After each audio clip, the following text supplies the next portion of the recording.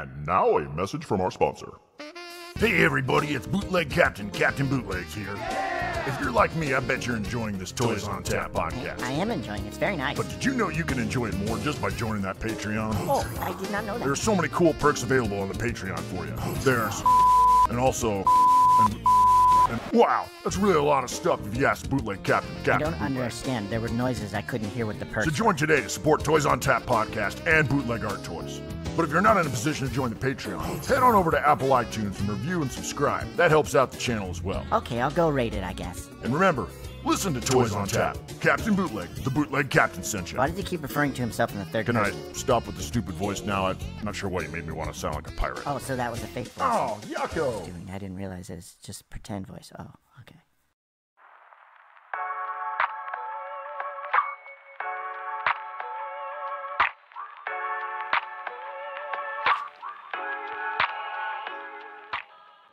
Hello. Hey, how's it going? Hi, great, thanks. Nice. Good morning. Is it early there for you? It's 8:30, so I just started my day an hour ago, so it's pretty fine. Sweet. Well, welcome to Toys on Tap. I'm super excited that you wanted to come on and do an interview. Yeah, that's a great opportunity. Yeah, thanks. Do you want to introduce yourself? Sure. I'm Hitoshi. My name is Hitoshi. I run a toys brand called Hitoshi right now. I just started making toys and selling toys recently. I just launched this April, and I'm like gradually starting to sell toys, and it's kind of like my side business. So it's not a really fast improvement, but it's like moving gradually ahead. Yeah, and you look pretty young. Are you? How old are you? I was born in 1990. I'm like 32 years old right now. Well, I look young, but I'm not that young, I could say. I was also born in 1990, so that's good to see. Oh, really? Wow, great, yeah. So it's good to see a 90s kid coming up. So you, growing up in the 90s, that's like the big part of toys. Tell me what it was like growing up. Did you have a lot of toys? Did you collect toys? What was that like? What's it like in Japan? I need to say that I was like also raised in the United States. Okay. Like I was born in Japan in 1990, but I moved to United States in Pennsylvania in like 1997. So from like elementary school first grade to third grade, I was growing in the United States, so I have kind of a mixture of the culture of toys, like the Japanese toys in the United States. I mean the Western toys. But my most, well, I would say Pokemon was the biggest. Yeah. Like monsters and characters and stuff. And also in Japan there was all those Gundam, those robot toys.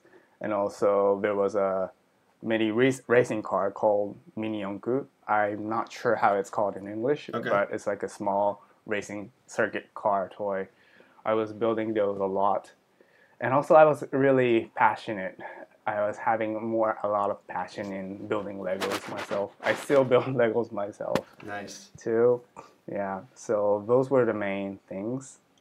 Awesome. And also those animes, in Japan, I first watched like not all those Pokemon. I started watching Pokemon in the United States, not in Japan. So I was like really amazed about this huge thing coming from Japan, like amazing my friends and having a conversation with the Japanese culture with my school kids in the United States was really like cool. And that made me a really opportunity to have more conversation with friends in school. Like I was really shy when I first lived in the United States. I couldn't speak a lot of English, but the anime content made me connection to my friends and those community. So it was a great, great, cool culture coming in. How long were you in the United States for?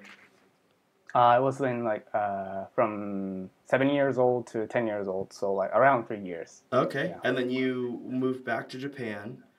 And, I moved back to Japan. Okay, and so what was that transition going back and forth? Was it easy? Well, in language-wise, it was difficult. I mean, I lost some of the Japanese kanji characters while I was in United States. Yeah. I needed to study hard to catch up to Japanese school friends. But well, other than that, I was like also going to Japanese culture schools in weekends when I was in the United States. So I still had like Japanese community or cultural input for me. So I was keeping up a lot of topics with friends. So talking to friends was not that difficult. But yeah, language a little. Yeah, there was a little struggle going back and forth. Yeah. So. Being, I know that the toy scene is different in Japan. Growing up, can you describe what that was like? What is the toy scene in Japan versus in the Western? I see. Interesting question.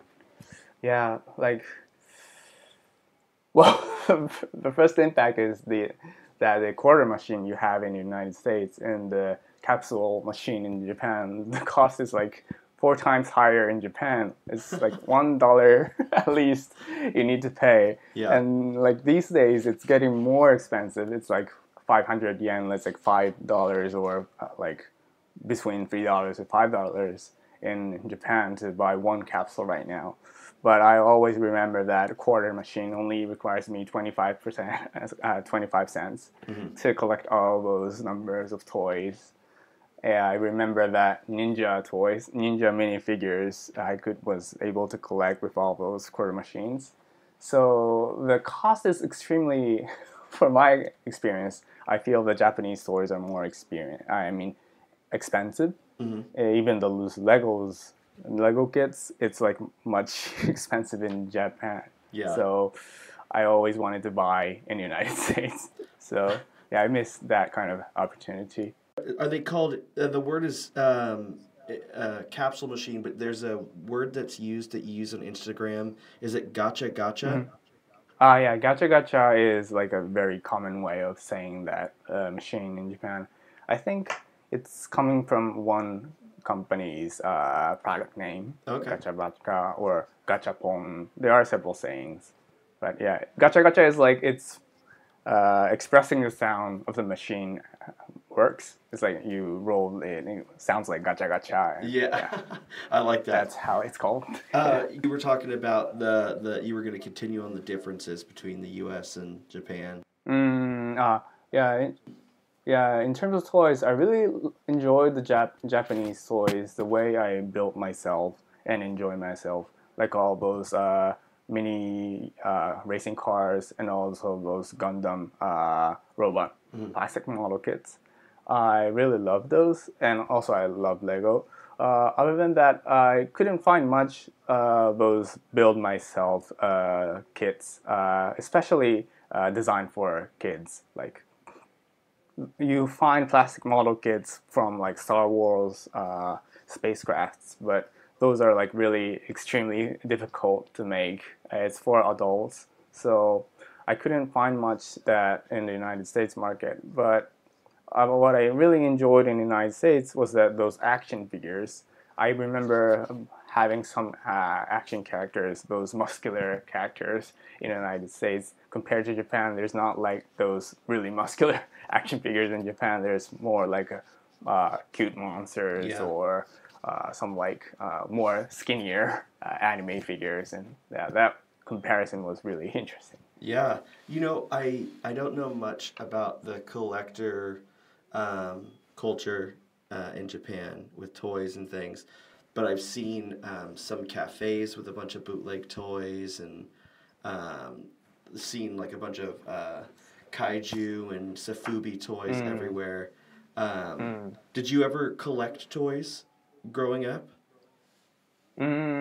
Actually, I didn't have a great opportunity a huge opportunity or my budget to collect a lot of toys in my youth. So I think that I'm wanting more and more to collect these days. Yeah. So, yeah.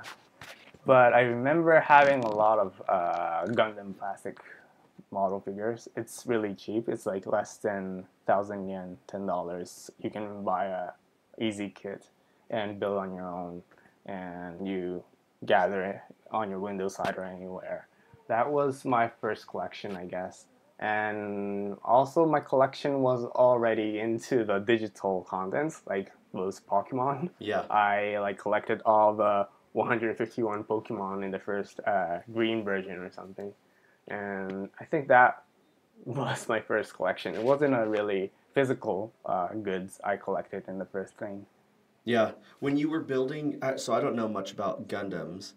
Do you have to paint them, or do you have to like glue and all those types of models, or do they just all click together?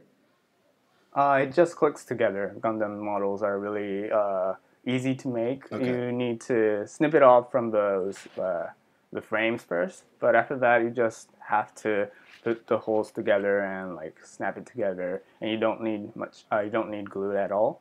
And coloring, if you really want to do it, you could color it, but for the easiest way, there's always a sticker coming together to color up some of the body parts or those weapons. And yeah, but you know, there's a more like intense way to build Gundam or those plastic models, like not only for Gundams. People will use glue or will try to erase those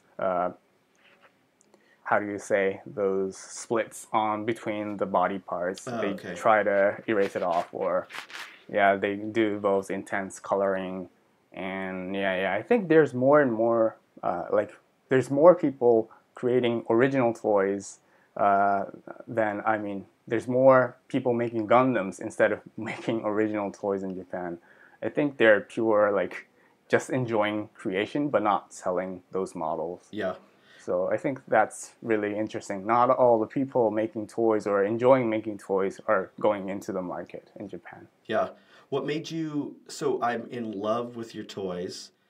Those little, they're incredible. I already bought my set, so I'm excited for them to come over here. What made you want to create or start making toys? And then how did you settle on those? Well, it was really a great coincidence, actually. I had the opportunity first. Well, actually, my wife is working as an art school teacher, art class teacher for kindergarten or elementary school kids. And she has just started to rent a small classroom near our house. So we have a place in the first thing. And I wanted to do something together with my wife, and I wanted to have my son included in that project. So I decided to open a toy store myself so that I can like place that gacha machine on her in front of her like art class, and had my son be included in selling and making toys together with me.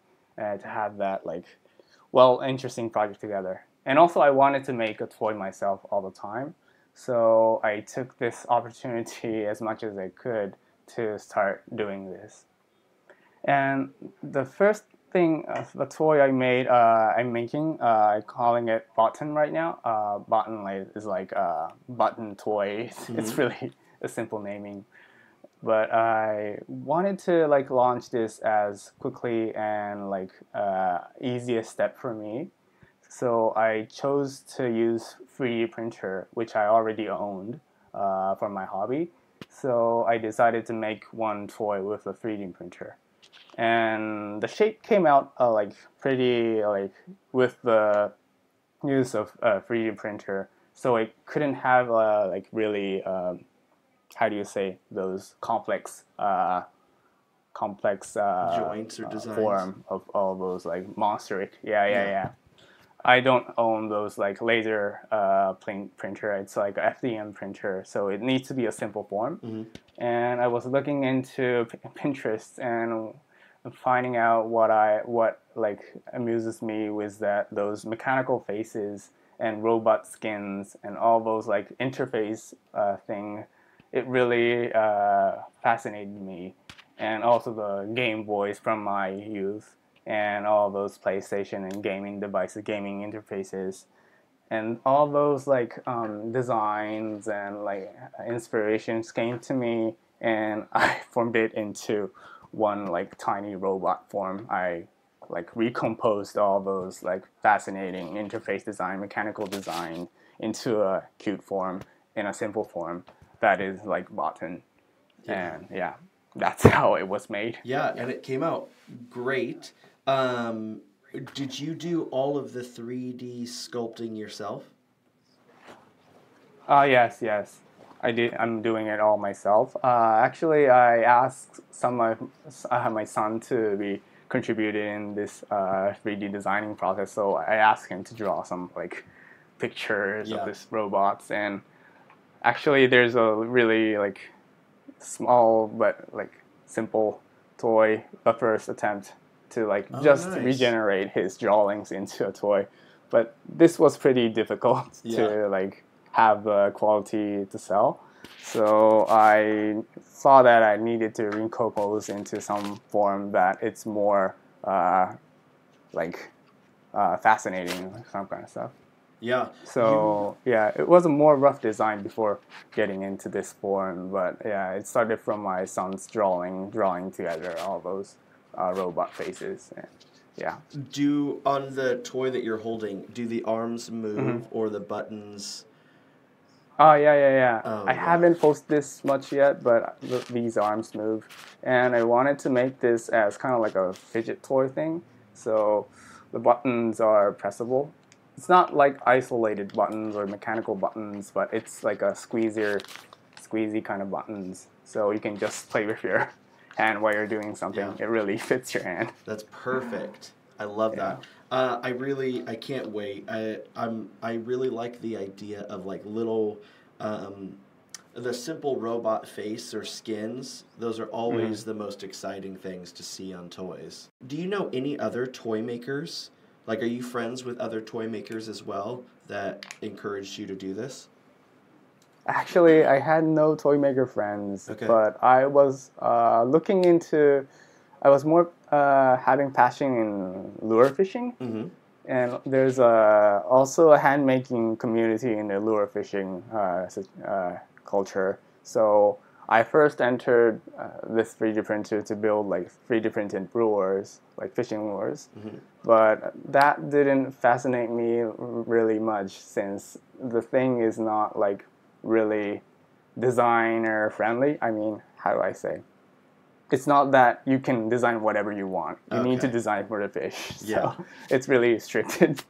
So I wanted to move away from that, and I just started toy making. And actually, I don't have any like toy making friends. We interrupt this broadcast of Toys on Tap to bring you this. Meanwhile, in a galaxy of bootleg treasures. DOV2, we have engine failure. We must crash land on DKE Toy Planet. Oh my, we're doomed. Wait, salvation. Hooray, we're saved, DOV2. Limited edition custom artist-made action figures at DKE Toys.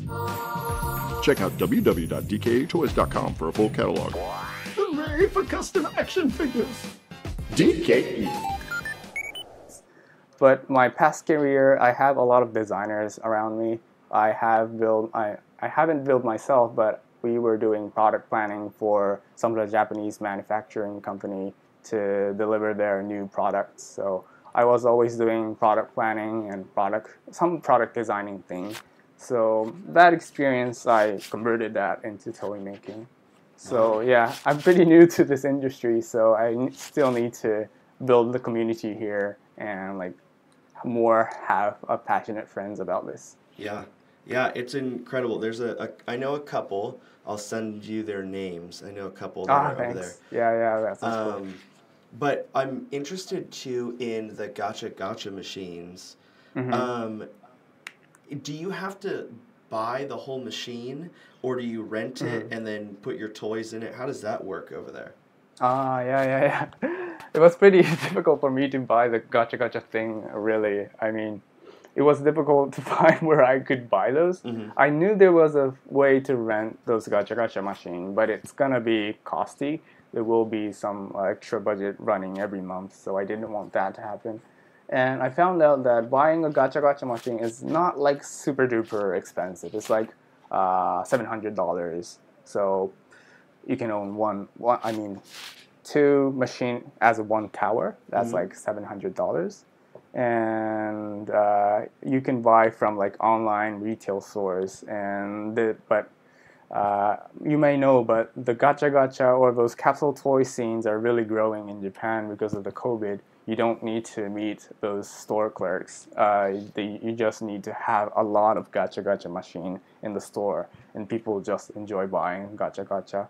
There's like huge gacha stores really coming out in Japan these days, like in the train stations or in a lot of large community malls. Wow. And the gacha is like really growing right now. So Yeah. it was difficult for me to find a stock, just purchasing one for me. So Yeah. Did you, because they have those types of stores, are they aimed at kids, or do they also aim for like adult collectors of toys and stuff? I feel these days it's more and more to the adults. Okay. Yeah. Well, it's not like really cheap anymore, and also the level quality of the figure is like really raising. In the old days, it was like, I have a sample with me right now, but in the really old days, it was easier, like this really small eraser kind of plastic figure toy. Yeah. Yeah. But right now it's more like really complex figure. I don't have example of me right now, but really like intense design creature toys, or like animal or insect toys, and some unique toys with like a humor sense. Like, well, it's a crazy thing, but you just sell those buttons inside like buses. I'm not sure if that's familiar, but there's like a button you press when you get off the bus to notify the driver, and that kind of button is sold as a toy in the gacha. So everything is going like a gacha toy right now. Yeah. And it's always not targeting kids, but also targeting adults. Interesting. And so you said they're getting more expensive. Now, Do they range, because that means the typical machine here, it's probably about like a 2-inch circle. That's the capsule. Do they get bigger and bigger? Yeah, exactly. They're getting bigger. Yeah. I think I'm using a capsule around 7 centimeters, 7.5 centimeters, and it's already growing larger. It's like nearly 10 or like 8. Yeah. So, yeah, it's crazy. Wow. So and people are like willing to buy those. Yeah, will they do full-size toys in these gacha machines? Yeah, it's getting closer to the full-size toys, like those plastic model kits. There are like smaller Gundam plastic model kits that could be built by yourself. Yeah. Fit inside those capsules. And yeah, they're having a lot of, new improvement into those. So for your toys, this first toy has been released now. And are you planning on doing, do you think that you have a style of toy? Like, are they all going to be this robotic style? Yeah, good question. I'm not restricting myself to the robot style. I needed to start from the 3D printer, and I needed to start in a form of a simple design so that I can start quick. So I started from this form. But I also want to do like those creature forms or characteristic, more human-looking forms. And I'm right now using a CAD software to build this, which was my really familiar tool, a 3D CG designing tool for me. But I'm now practicing more like the computer graphics software, like Blenders or ZBrush and those kind of stuff, to build more like high detail toys. So I think this project will continue in a form of having a button in several different design. I think his face is kind of like an interface, and these like components are swappable. Like all those NFT arts are always like composing different parts of their faces, head, and that similar thing can be done with button, and I'm planning to build like several different designs for a button, having this same like form of body, but the face has different orientation, face has different components, different style buttons, different style mechanical like features. I love that. And yeah, Are yeah, you going? that kind of a update. Yeah. So will you go ahead. design new? I guess the question is, when mine get here, are you going to design new buttons and new faces that I can buy those components and then click them on when I get them? I haven't thought about like additions to the original ones, but that is a good idea as well. Yeah. I didn't build this in body to be swappable, but Okay. the arms are at least swappable. So the first thing I can do is to swap these arms to Yeah. more like intense style or stronger style, any style. But yeah. But I think making it, I mean, how do I say, customizable to other faces are really interesting as well. So I want to take that idea Yeah. to my future toys. Absolutely. That's your idea now. I was excited seeing that because Toys on Tap talks to artists all over the world, and so this is my first artist that I'm having from Japan, so I'm excited, and it's a toy Great. that I haven't seen before because it's tough to say. Like it's robotic and simplistic, but it's also like a fidget toy, and I love that idea. Thanks. Yeah. Yeah. I feel that it's like I did well, it was a difficult choice for me as well. I wanted to be neat as I could, but I also wanted to be new, to be differentiated from other like selling toys right now. Yeah. So I was choosing which way to go, but I started from this. So yeah. Do you plan on having multiple gotcha machines everywhere? Well, gotcha machine, right now I have two as one tower. Okay. And growing a gotcha machine, I'm not sure. But if I have an option to sell other artists or other creators' toy on my like gotcha machine, I might have those gotcha machine for rent for other artists to sell those products from themselves. I'm not like willing to sell the major coming toys from all those Japanese big toy companies. Yeah. Like things in the ordinary stores or anything. I want this gotcha machine to be artist centric. So renting them to other artists is one possibility. Actually, I wanted to talk this story, but also this story about the gotcha machine is that I'm also planning a collaboration with students in my wife's art school. They're like kindergarten students or elementary school students. And I think I can do a similar thing that I did with my son, with those kids, to make an original toy together and have them an experience to sell a toy in their neighborhood. That might sound like a really interesting experience for them. Yeah. I like that idea because And yeah. toys are, I think that the toy scene, we all see them as art. And so it's really cool to see that you want to work with kids to show them that they can bring their art to life. So with you being so new in the toy scene, how quickly are you going to start trying to produce your next toy? Well, I'm already starting designing the new interface. Okay. And I'm also like actually doing some attempts for the next like more human, really closer characteristic toys. Oh, yeah. And some attempts for the monster toys. It's not like just like a sculpting entering level. But I may have said in the really earlier in the show, I'm not a full-time worker for toys. I'm not like a really fast developer. So I think for button, this new design will come in like I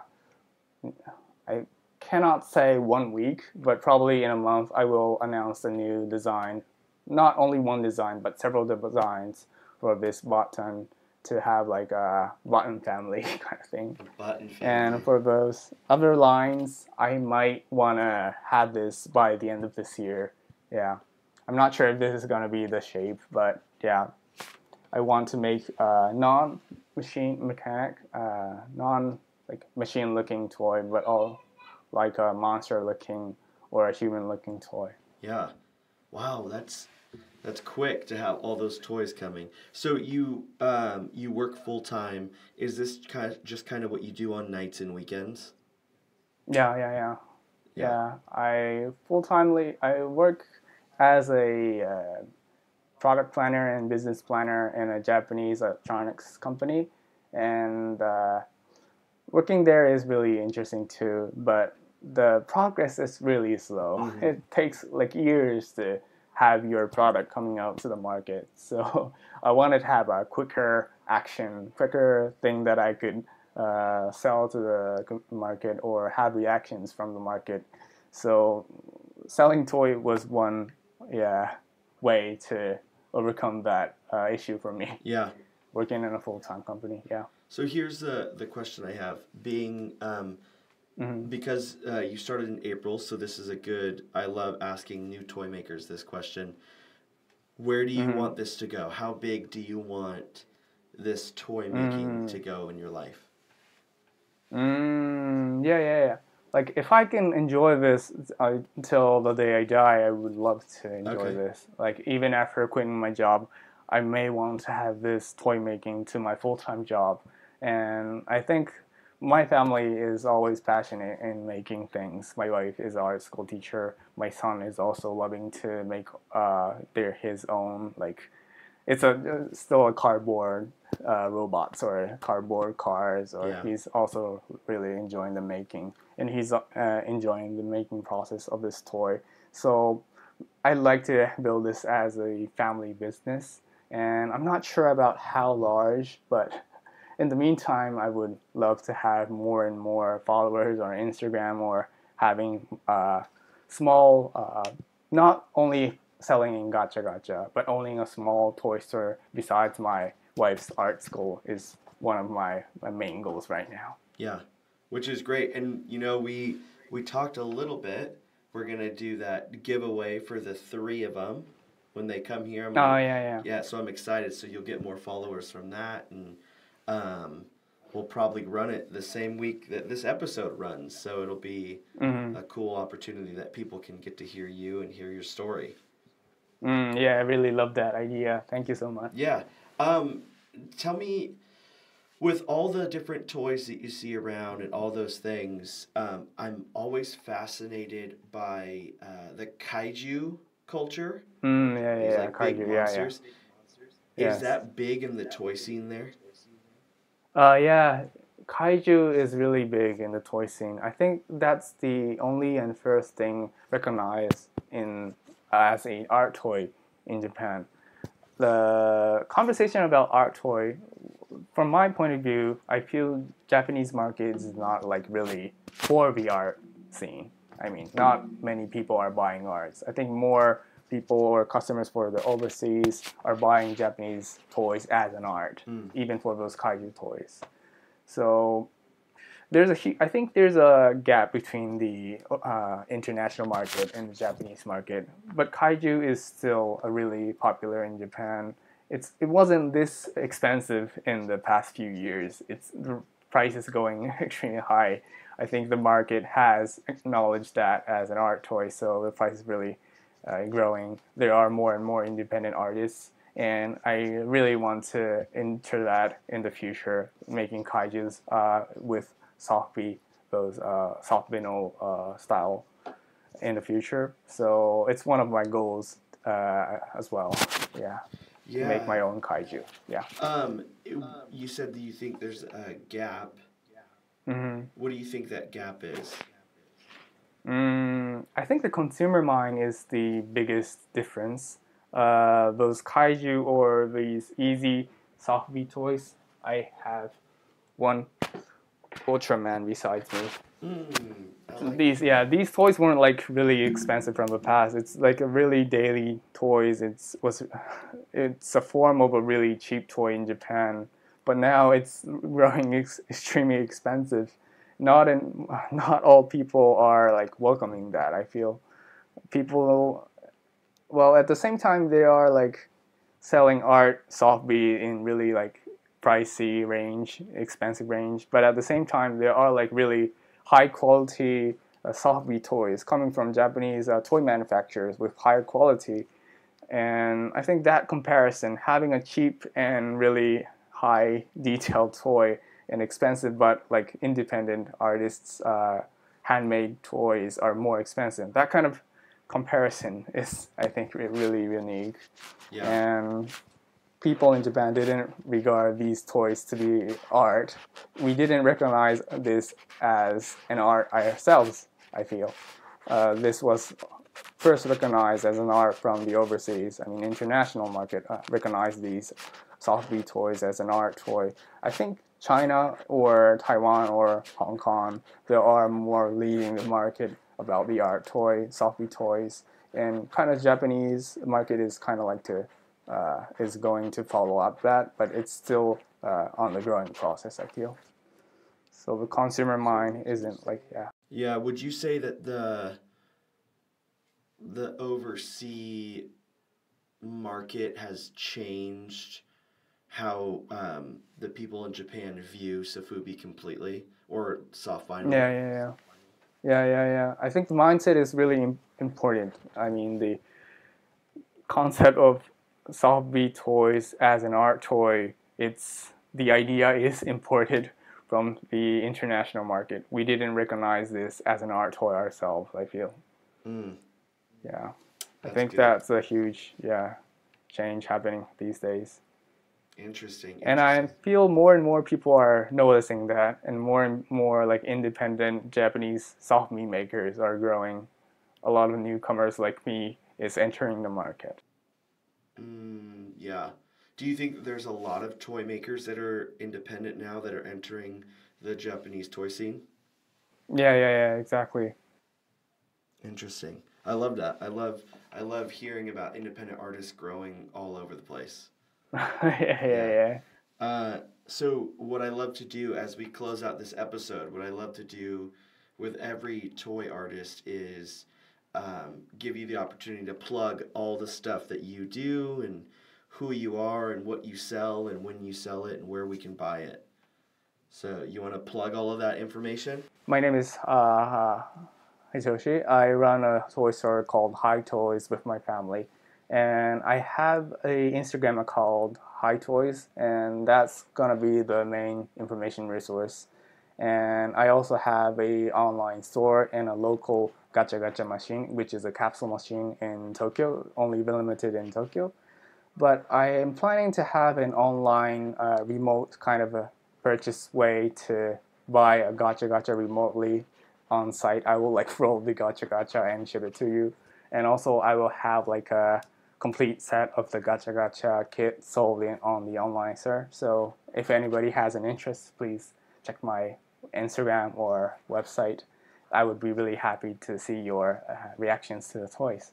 Thanks. Hitoshi, thank you so much for being on Toys on Tap. Yeah, thank you so much for the opportunity. Of course. Yeah, I can't wait. I look forward to hearing and seeing more from you. Thank you. I will keep up my great work. Yeah. Try to come in this to a second show.